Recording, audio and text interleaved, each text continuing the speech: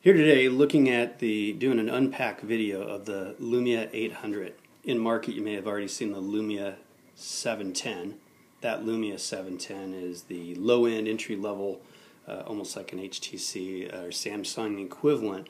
I think the reason why I call this a ceremonial unpacking is because I've already opened it up, but I have to say that quickly found with the device that it was worthy of an unpack. So wish I had done that from the beginning, but here we go. So the opening, sealed, tells you that this is a knockoff. It's actually Nokia. Pull out on it. It's got the usual elevated device, so creates that sense of anticipation. In the cellophane pack, you'll see a QR code, kind of a micro QR code, if you can see it, the size and aspect ratio. It's about the size of that camera lens. And certainly with these phones now having 8 megapixel phone cameras, there's no reason why it can't be scanning those 2D codes. If you have to use a QR code, not that I'm advocating for it, but if you have to, you certainly can go a lot smaller these days, it looks like.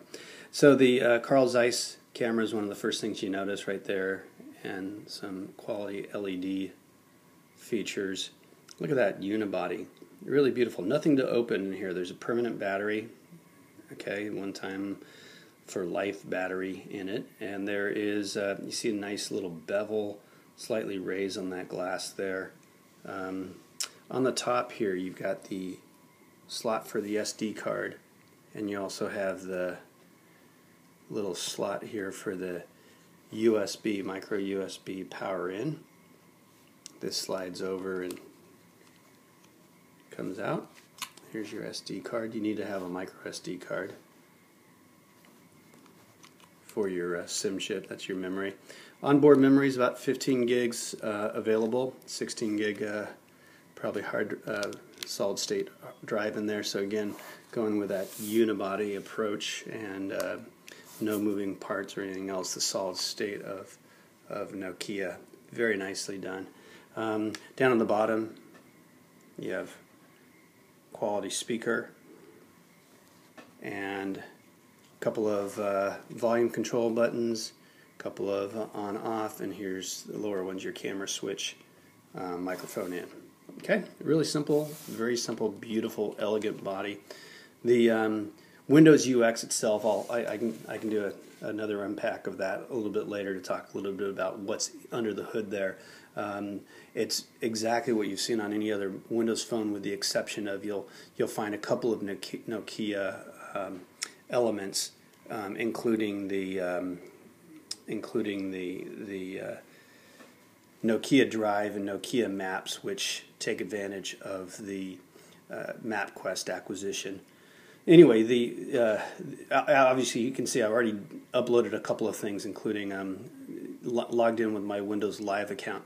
One word of note: if you are logging in with a Windows Live account, make sure you're logging with the right one. Otherwise, you can only log in once. It becomes a permanent ID for this phone, and it's what everything else connects to. So all these tiles connect to that. So make sure you're logging in with the right one. I made the mistake of logging in with the one from our Xbox at home, and you want to make sure that you're going to have all your Facebook, your LinkedIn, everything else connected to it. I'll show you why later on. Anyway, that's the first thing that you see is this beautiful phone, beautiful, really well made, very solid feeling phone. Then again, sort of a nod to Apple, I believe. I mean, there's a lot of design here that feels very Apple-esque. You get a little cover that comes with it, comes right with it. Do you need it? Maybe not. Maybe not. It's already very beautiful without it, but you get a little bit of a stickiness with this, so that when you put it on a surface, it doesn't just naturally slide around. So you get a little bit more stick with that.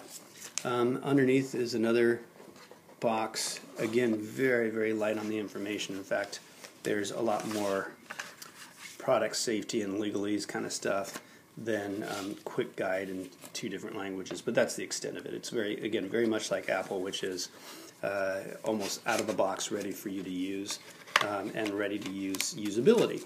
And then inside the box, a couple other goodies that you'd expect, which is how are you going to power it. So you've got a power cord, you've got your microphone in for the hands-free, and then just a very nice little touch here. If you're going to do a USB plug, why not make it beautiful and nicely designed? And so there's a little whimsy in there as well, and again a head nod to Apple with a white frame and white frame that goes with nothing else from what I can tell. All right, so that's the Lumia 800 unbox, and again, great experience so far. I'll share more with the UX and usability, but this is a device that, although there's some talk about standing on the shoulders of Apple and Android, it's absolutely at a minimum a parity product, if not even better, in some ways than the Apple OS, iOS devices that we've been using. So very excited. Highly recommend. Thumbs up endorsement for the Nokia Lumia 800.